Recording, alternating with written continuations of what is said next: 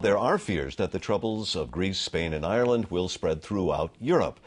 For a closer look at how that could happen, we are joined once again by John Authers, the investment editor of the Financial Times. Good to have you back. Good to be here.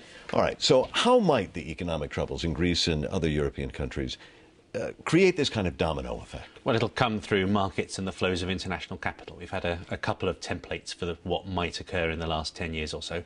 First of all, there was the Asian financial crisis at the end of the 1990s, where one currency after another and the Pacific Rim came under an attack.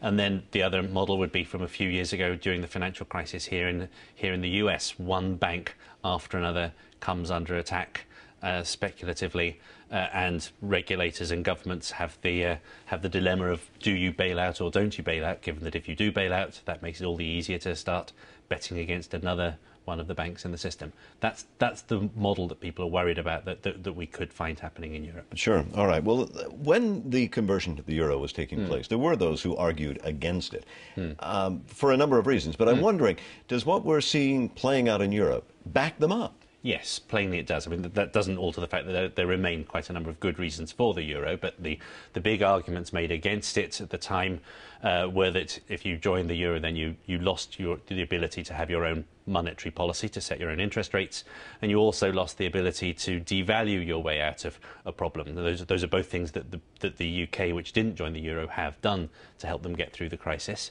And there was also the fear that a number of different countries that really had quite different economies didn't really need the same monetary policy, but that was what they were going to get.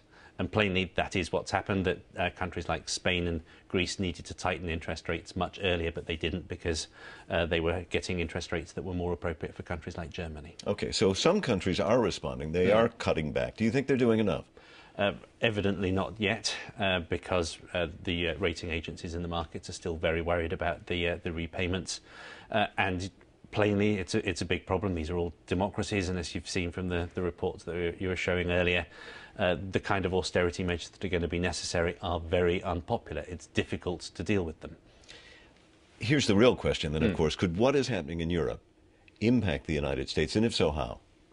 Well, first of all, the kind of danger to the European economy is going to be a problem for everybody else in the world. The Eurozone is an extremely big economy at the moment. The kind of austerity measures we're talking about could plainly slow down Europe as a customer for exports, as a trading partner, very severely.